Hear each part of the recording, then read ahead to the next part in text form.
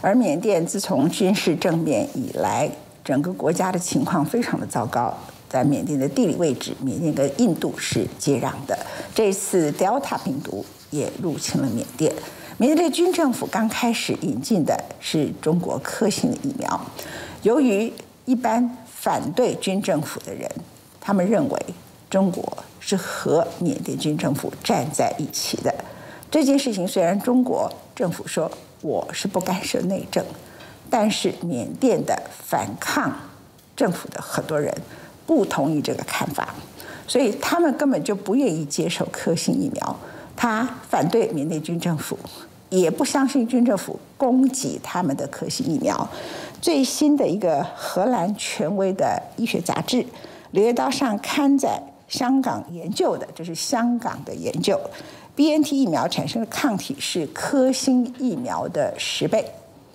在这个情况里头，缅甸人未必有看到这个讯息，也可能看到了讯息，所以呢，他们更不肯去接受疫苗的接种，疫苗的接种率非常的低。而在缅甸当地的疫情越来越严重的状况里头，缅甸现在已经从抗争变成了内战。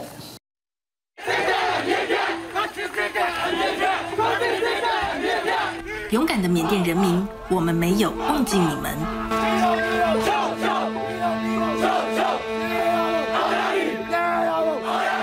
2月1号，缅甸爆发军事政变，5个月了，他们还没有放弃推翻军头，军头也没有放弃镇压。截至7月1号，已经有900人在镇压中丧命，包括医生。The public called the doctors heroes due to our actions in the COVID pandemic last year, but we have become criminals overnight by the military. Treating and seeing patients isn't illegal in any part of the world, but in Myanmar.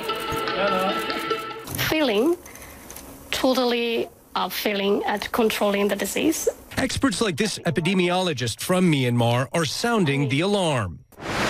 Already one of the poorest countries in Asia, Myanmar was ill-equipped to handle the pandemic.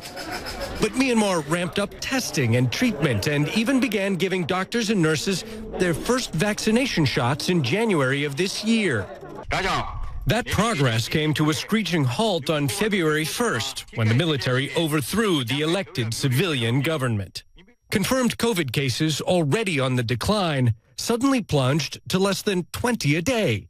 But that, experts say, is due to a collapse in testing. No more than 1,000 tests per day are being conducted, and that's sort of in the context of before 1st of February, the average was around 16,000 tests per day. 你可以对病毒视而不见，但是它就在那里，不会因为你的掩盖而消失。终于，缅甸也出现了和4月的印度一模一样的场景。Such scenes have become a common sight in Myanmar. People rushing to buy oxygen, either for their loved ones who are critically ill or to stock up just in case. Doctors say during the last 2 waves of COVID-19, oxygen supply wasn't in such high demand. But Myanmar's recent wave comes as the country detected deadlier and more infectious variants in June. Prices of these oxygen tanks have doubled, and supplies are low. The Myanmar army recently banned shops from selling oxygen to consumers. They said sales can only be made to hospitals.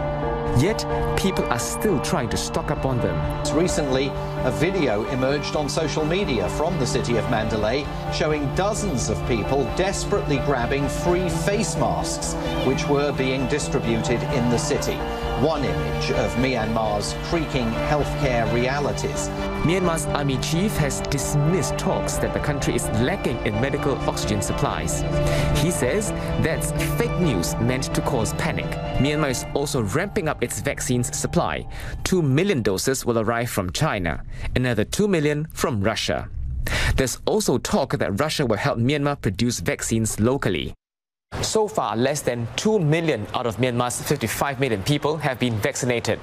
The Myanmar army aims to vaccinate half the population by the end of this year. But sources tell me that the country's vaccination program is not on track. Healthcare workers and volunteers are still on strike, and not many trust the Myanmar army enough to get their vaccinations. 有些人不来，因为他们已置生死于度外。CNN 特派记者随着反政府军一路颠簸，来到荒山野岭里的大本营 Camp Victoria, a major headquarters in a nationwide uprising against the country's military junta. Forward, march! Some 200 volunteers from around the country have come seeking the military skills that they want to fight a regime that seized power in February. They're villagers, young workers, and many are former students who protested the coup and now believe that they must take up arms against it. Sad. It's very sad. They killed many people of our country. This can give me the power to fight the military junta. The instructors are members of the Chin National Front, a long-standing separatist army that is now in alliance with many others under Myanmar's National Unity Government in exile. These raw recruits are on day 3 of their training. They're only going to get 45 days training. That includes drill, assault courses, and above all, weapons training before they're going to be thrown back into the fight. They equip with local guns. Rebel leaders know more blood will flow. There are more than 15,000 already, and still coming, and still organizing, mobilizing the armed fighters. And this is what the NUG is trying to equip arms for them. So it really is a civil war, isn't it? Leading to the civil war. Now it's in the kind of urban guerrilla type, but within months it will transform into like a conventional civil war. 打仗不是扮家家酒，反政府军确实有枪，但是远不及军政府的飞机大炮。45天的训练能有多少用？谁也无法给出答案。They believe that this is a just fight, but they're short of weapons and rushed through training. And it'll take more than righteousness and shotguns to topple a military regime. And as the conflict continues, the numbers of dead will rise to a level when, eventually, people may start to lose count. This young teacher says she ran to talk to us when she heard the noise. You want democracy? We want democracy. We don't want military coup.